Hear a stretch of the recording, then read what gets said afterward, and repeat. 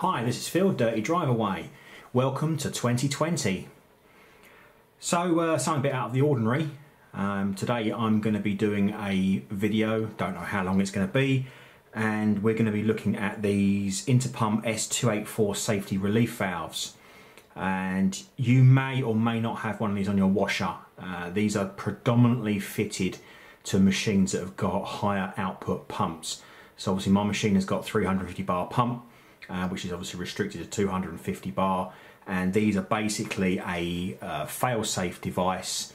So if there is excess pressure, the safety relief valve kicks in, and obviously you have a output barb here, which basically just goes to ground. So outside the van, or if you're using the machine outside, it will just waste away. So you'll also find that if you're on and off the trigger, you'll get small dribbles of water coming out of here as it releases the excess pressure. So you'll mainly find these if you've got something like the Evolution 3 engine models, the Briggs and Stratton engines that have got the big 350 bar pump. You would probably no doubt seen that you've got one of these screwed into the side of the pump. And I've been having, as you can see, I've got 3 of these here. I've been having a few issues with mine, as you can see, as I've got 3. This is not the first time this has happened. And basically what happens over time is there's something obviously inside that wears, and you'll find that when you're dealing with full pressure, over the course of time the trigger will start to cut in and cut out like it's pulsing. And the water will spray, it will cut, it will spray, it will cut. Obviously this can be an unloader issue, but if you've got water coming out of the bottom of the of this output hose here, you would normally find that there is an issue with this safety relief valve. If you bought your washer from a supplier, which no doubt you did, obviously something like the Evolution 3 engine, which is made by Dual Pumps, you'll find that this will be fitted and it will have some kind of lock wire through these small holes, and it will be basically locked. These are preset when the machines are made. Now obviously you can adjust them. Obviously if you back these out, the threshold of the pressure before it releases will be a lot lower. These are 280 bar relief valves. So obviously if you've got a 250 bar washer, you'll probably find this is going to be wound pretty much all the way in, so that obviously once this hits its max of 280 bar, or if you can set it at 270, 260, whatever you want the threshold to be before this cuts in, you can adjust that, but you would need some form of pressure gauge on your pump to obviously be able to set the unloader. So obviously it may be out of the realms of some people, but this video is predominantly to show you what these are and how they actually work. So obviously mine's gone a little bit whiffy recently, so I've bought a brand new one. So this is a brand new, I wrote new on it so I don't get them mixed up. This is a brand new safety relief valve, which I'm due to fit anytime soon. And this is an old one which I had, and this is the one I've just taken off the washer, which I have conveniently sectioned out so we can see exactly what's inside. We'll come to that in a moment. So yeah, so basically this is an old one, and inside, as you can see, they're very, very basic. It is just it's just like a seat in there, like a ceramic seat with a very high pressured spring. So let's get into the nitty gritty. I'm gonna need a big screwdriver for this to undo them. But basically, yeah, all you've got is a cap, a spring, and there's a seat. So we'll use this section one for the time being, just basically show you what's inside these. I've taken, already you can see there's a circlip on the end. I've already taken the circlip off because this one's been cut apart. So this will basically just pop off, and there will be a couple of O-rings inside. Let's just see if I can zoom you in a little bit. Alright, let's pop that one to the side. So you'll see there will be a couple of O-rings, come on, focus, that will sit in these grooves, which basically seal this cap. So inside, what you simply got is screw, spring, and then right down here, you can't really see at the moment where the O-ring is, you've got a ceramic seat which sits inside a little hole. So this is quite straightforward. Just unscrew this, chuck it on the floor. The spring comes out. You can now see this seat If you're going to take it apart, obviously you won't be able to see it in it, but you just pop that out. And that is basically it. So you've got this little kiddie here.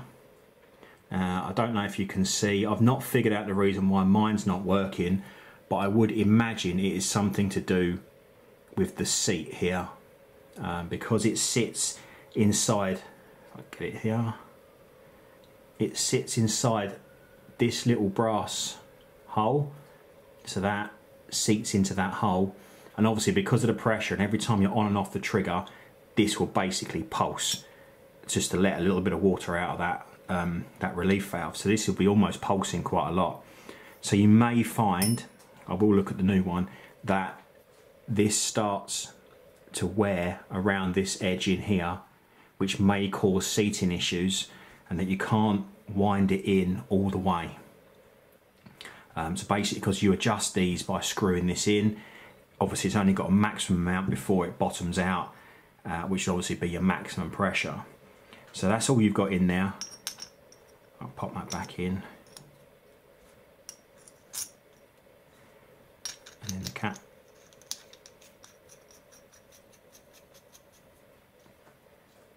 So you'll see that that's obviously going to be on its minimum setting.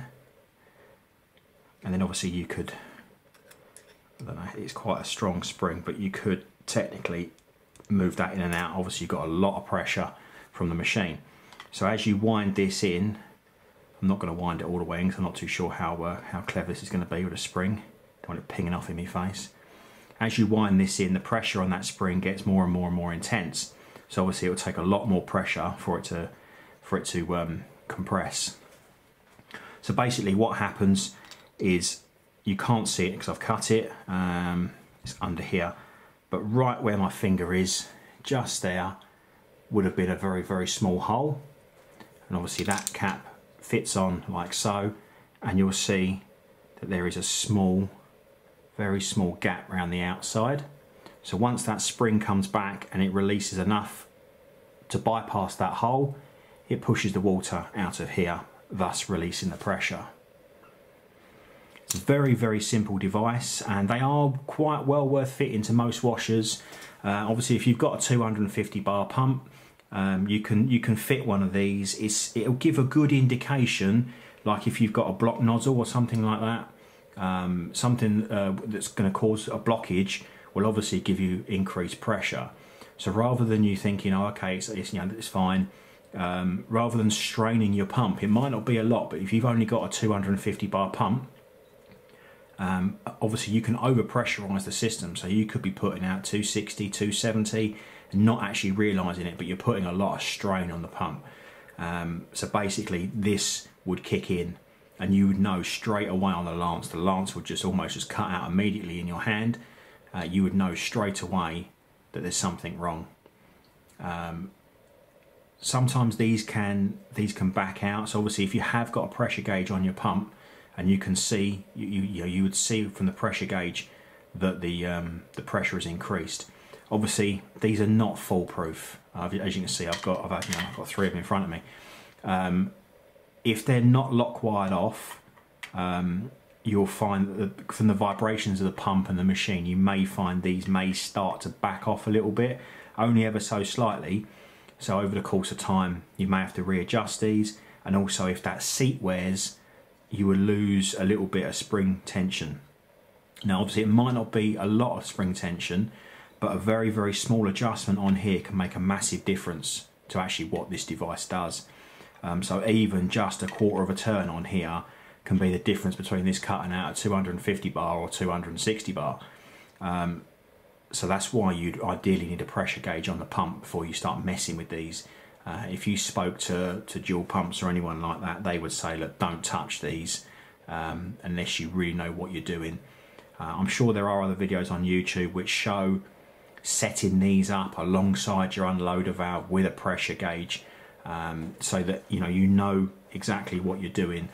Because obviously if you wind these too far in or you back them out, if you back it out, you're not going to get full pressure, the machine's going to cut out, and obviously if you've got a lower pressure pump, let's say you're running a 200 bar pump and you wind this in too far, obviously it's not going to cut out at 200 bar. It's only it'll cut out at 250, so you'd need a lot more pressure before this thing would activate. Hence the reason why they probably don't fit these to lower pressure machines. But yeah, if you have got one of these on your machine and you are experiencing hesitation in the trigger, so you pull the trigger and it cuts in, cuts out, cuts in, cuts out, this will be the first place to look. These are not overly expensive. They're about 35 quid and they're very easy to replace. They literally just unscrew. You just get I think a 22mm socket or a spanner on the end of them, unscrew it, a little bit of blue Loctite on the end and thread a new one in.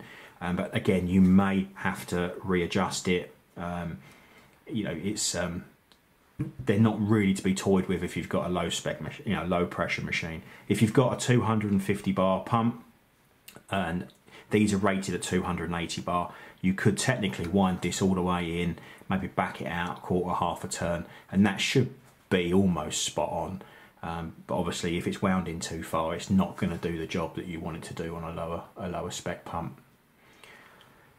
So that's pretty much it.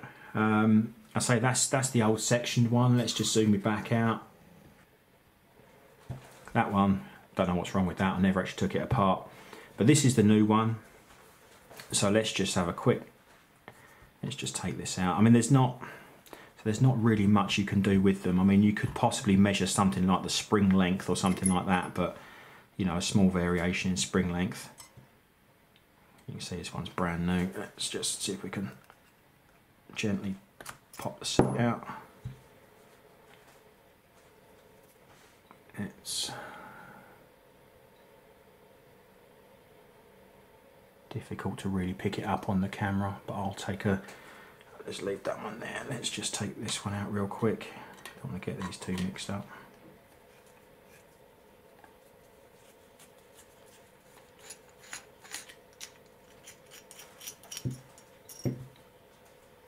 Let's just pop that out. Alright, let's try and zoom it back in, so we have a look at these close up.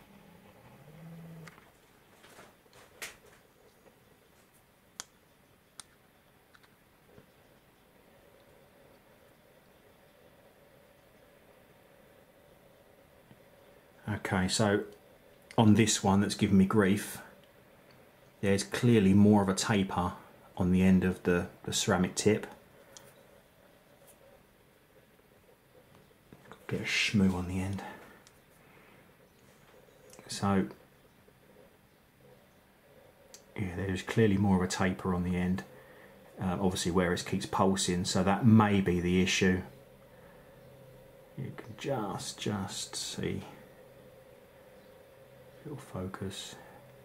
That's quite a straight angle, and that one there tends to want to kick up at the end. So this may be seating a little bit further inside that that hole.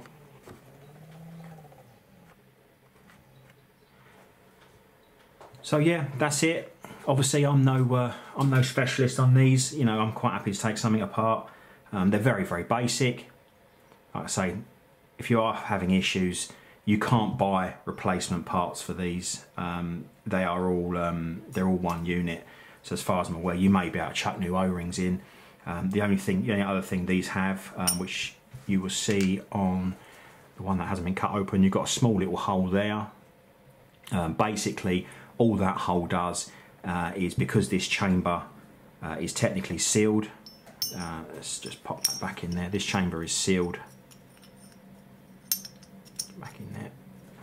You'll find that if the seals go on here, like if they start to perish and it's letting water by, it will basically come out of that hole there. So as long as that hole's clear, you know the seal on these are good. Doesn't mean to say that the ceramic tip's any good. Right, that's all for me. I'm hoping to have another couple of videos coming up soon. I've got one coming up on taking apart the quick release Teamer quick release couplings on the end. I've had a couple of requests on how they actually come apart. They're quite basic, and hopefully I'm going to do a video soon on nozzles and nozzle sizing. I've had a lot of emails and stuff over the winter period about nozzles and sizing nozzles, turbos, that kind of stuff, and why people aren't getting full pressure and flow from their machines. It's normally because it's got the wrong size jet in it. So hopefully that video will be coming up soon. But that's all from me. Happy cleaning. Bye for now.